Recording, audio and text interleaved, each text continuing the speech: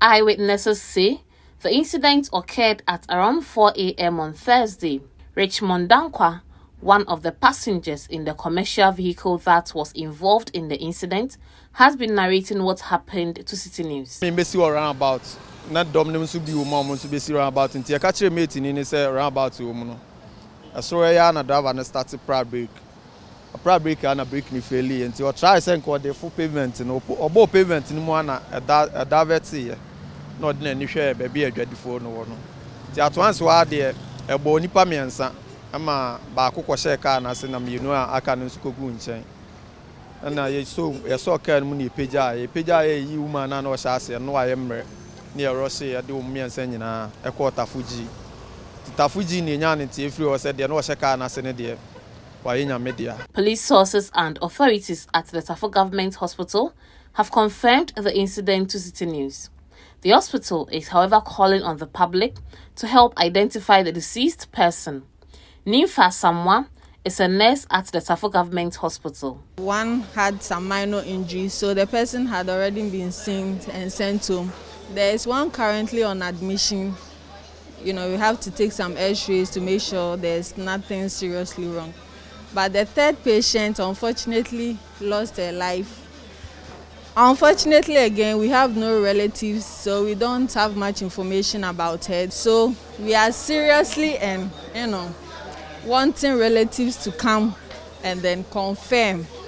We are at Tafo Hospital, Tafo Government Hospital, emergency unit. So if any member or if anyone has lost their relatives or someone has gone out and has not yet returned home, please, we are asking that the person should come, or any person.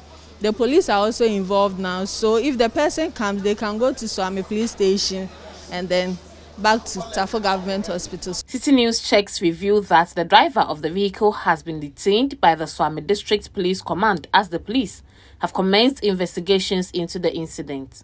Meanwhile, some traders who sell by the roadside around Suame roundabout have admitted the risk involved in selling there. They, however, argue that they have nowhere to ply their trade, hence they are resolved to sell by the roadside. Some of them who spoke to Citi News, however, say they are willing to move to a market if provided by authorities.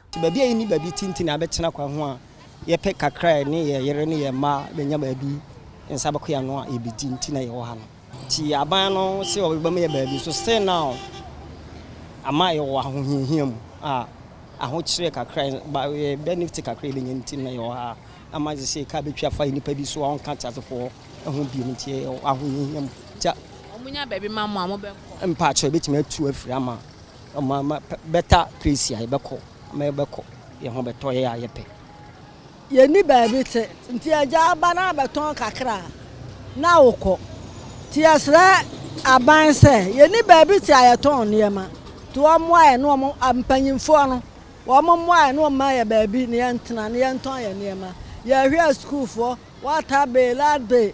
Nina once or dear mamma Tanasa. Better now, so when I was one no Diana. And nothing I now may better. For now, until authorities put measures in place to address trading activities just by the roadside, the lives of traders and their customers will continue to be at risk. For Citi News, Fatih Amin Ibrahim, Suame roundabout.